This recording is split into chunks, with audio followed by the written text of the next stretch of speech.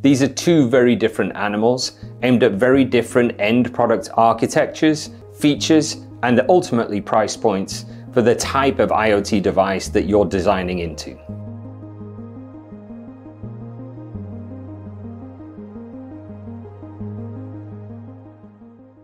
Hello, my name is Jonathan Kay. I'm responsible for the Bluetooth Low Energy module product line. I'm really excited today to introduce you to the preview of a brand new series of Bluetooth Low Energy modules that we're doing in partnership with Nordic Semiconductor, our BL54L15 and H20 series of modules. What I have in front of me today is our early preview development kits that you can see on the table, as well as our first spin of the engineering silicon of the SoCs that we've got into the modules you can see on display.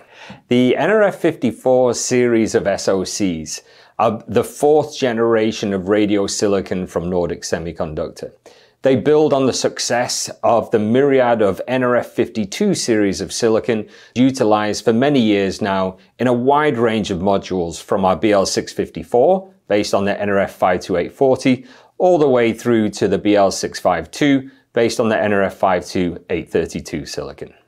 Although there is a shared radio, features and capabilities between the nRF54L15 and H20, these are two very different animals aimed at very different end product architectures, features, and ultimately price points for the type of IoT device that you're designing into.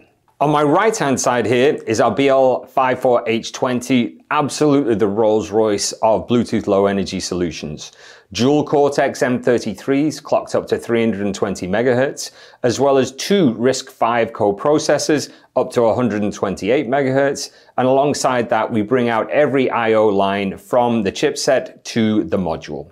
The modules themselves come in two variants, one with an integrated chip antenna from our partner Ignion, the Ignion Nano, as well as an MHF4 connector for use with our pre-certified antennas that we can provide with our development kits. It supports Bluetooth Low Energy up to version 5.4 at the moment, as well as 802.15.4 for applications using Thread and Matter. The module itself is about 13.5 by 10 millimeters, and it has a wide operating industrial temperature range all the way from -40 to 105 C, and then supporting a transmit power up to a maximum of 10 dBm. The module then has a whole range of software development options, from the NRF Connect SDK to utilizing the Zephyr RTOS, and then ultimately our solution, the MicroPython-based Canvas software suite. On my left-hand side is the BL54L15, the very capable mass-market smaller brother of the nRF54H20. It is really a stripped-down variant of the BL54H20. It has the same underlying radio core, but it only has a single Cortex M33 clocked to 128 MHz. It's got 1.5 meg of flash, 256K of RAM, as well as a single RISC-V co-processor to support a range of peripherals. Again, all of the GPIO of the chipset are brought out to the edge of the module. Very similarly to the H20, two module options. This time, one with a trace PCB antenna, as well as the option for the MHF4 for external antennas. It supports Bluetooth LE 5.4 and again 802.15.4 for Thread and Matter. It's a touch bigger than the prior version because it's using the 6x6 QFN package for the chipset, so 14 by 10 millimeters in size.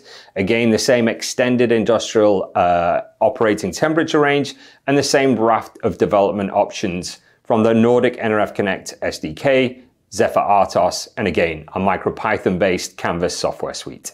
In addition to all of those features and capabilities of the chipset brought out into the module, we also support global certifications for each of the modules, that extensive range of pre-certified internal antennas that comes with pretty much all of our module offerings, and the BL54 is no exception. This is enhanced further by our commitment to support all the way through your design-in process to mass production. So from the part selection to hardware and software integration, technical support as you go through the design, anything you need in terms of help for validation testing, schematic reviews, 3D antenna scans, the certification itself, and then how we can assist you in mass production for your volume supply. We are driven by a commitment to support you globally. with technical support and FAE, so field application teams in each global region. Real people, real expertise, with the ability to support our products all the way through to mass production.